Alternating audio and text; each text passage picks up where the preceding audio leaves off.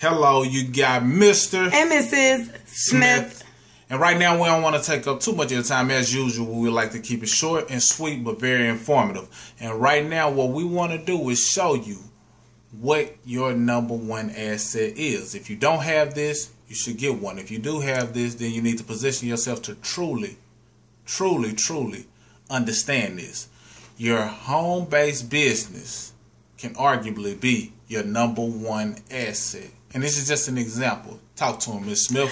All right, so what we're going to show you on this sheet of paper that you're looking at is a lot of the tax deductions that you qualify for with having a home-based business. Now, don't quote us on the numbers because things do fluctuate. You know, the numbers, the percentages, what you get to write off. We're not telling you all of that. We're just giving you an example to show you how your home and your business can be your number one asset and bring additional money into your household off of the bills that you're already paying. So let's go ahead and dive in.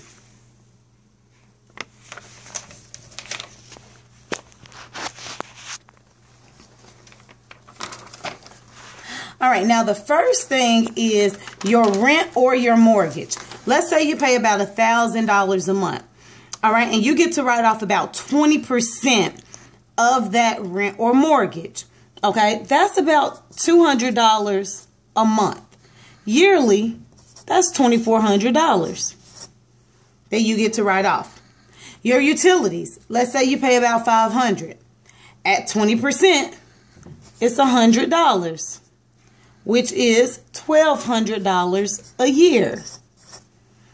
All right, then let's take your cell phone bill. Let's say you pay about $100 for your cell phone bill and you use it for business most of the time. Well, you could get to write off about 85% of your cell phone bill. What's 85% of $100? $85. Yearly, that's $1,020. All right, then we have your mileage. Now, the mileage is one of those things that fluctuates. But in this example, you can get paid 56 cents per mile. And let's just take that mileage for the whole year instead of monthly. That can bring you an additional $5,600 into your household under the tax deductions. Then you have your meals and entertainment. If you're going out to eat and you're discussing business or you're, speaking to the waitress about your business, 50% of your meals can be written off. Let's say you spend $200 a month on meals and entertainment. Now that's meals and entertainment.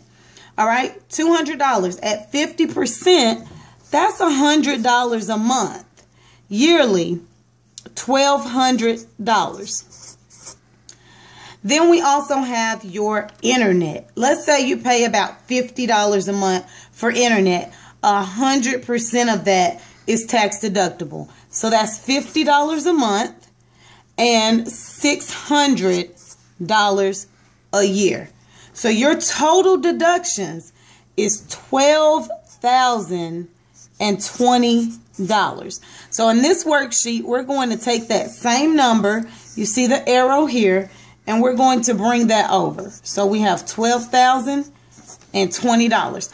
And now let Mr. Smith actually take it away from here.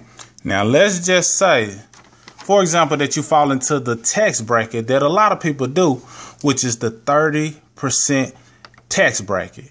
If that's the tax bracket you fall in, you having these tax deductions by being a home-based business owner who understands tax deductions, you have allowed yourself to bypass, I don't want to say avoid, but bypass 30% of taxes that you would have paid. So that's $3,606 that you would have been paying in taxes, but because you had tax deductions, you was able to bypass those taxes. Now, let's just say, for instance, you got a little busy in the business and you just did a little something, enough to earn about $200 a month. For an annual amount of about $2,400 in the business. Just doing a little something to earn some income in your business. All right. Now, when you do the math on the $3,600 and $6 plus the $2,400. Keep in mind, the $3,600 is taxes that you didn't have to pay. So that's net cash flow back into your pocket for a total of $6,006. Now, I want y'all to understand that number. That's cash flow back into your household in that year of $6,000, just for good numbers. In order for you to earn $6,000 in investments, if you understand investments, if you invest your money in the bank, who is paying paying 1%, if that, you would have to have $600,000 in the bank in order to yield yourself $6,000 within a year. Or if you wanted to scale up and put it in some other type of bond fund or something and you earned yourself 3%, you would have to have $200,000 in that investment account in order to bring yourself back $6,000. Or let's say you found a, somewhat of a better investment fund, and there are plenty that are better than these three. Let's say you put it in something that yielded you 6%.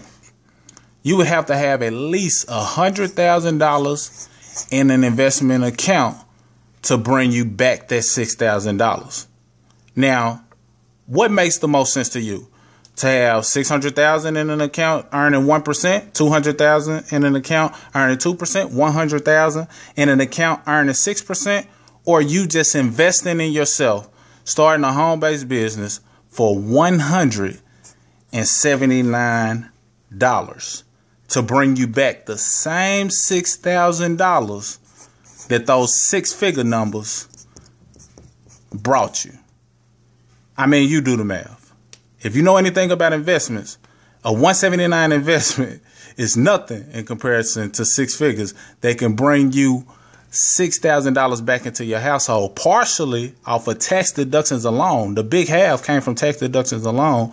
Then you made a little bit in the business. And keep in mind, this is only 6 of the tax deductions, and there are hundreds of tax deductions that you qualify for. So all we're saying to you is this: your business, once you understand how the laws work, and that's what we specialize in, your business is your number one asset. Strategize your way to wealth. Quit working hard. Work is not equivalent to, wealth. It's not. So strategize your way to wealth. Increase your cash flow. Do some good things with that cash flow. Invest wholesale instead of retail. Invest in yourself. Invest in a business.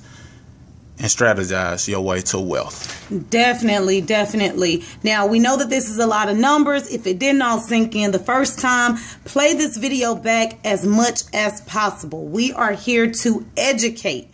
Definitely here to educate. If you have any questions, feel free to reach out. And that's all I have. Mr. and Mrs. Smith. Signing out.